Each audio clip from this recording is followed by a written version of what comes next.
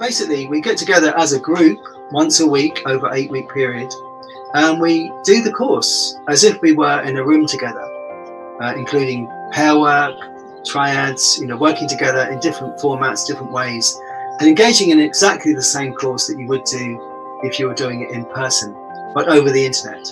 And this, of course, is invaluable for people that can't access a live group because of where they live or because of their work schedules.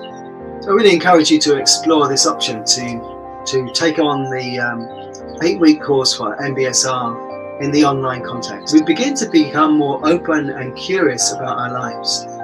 And of course, this can be used to help us work with vulnerabilities like depression or anxiety. But of course, it also really helps us flourish in our lives. So I'd like to think that the intention here for mindfulness practice is to learn how to move from just sort of existing to really living and to flourish where we are.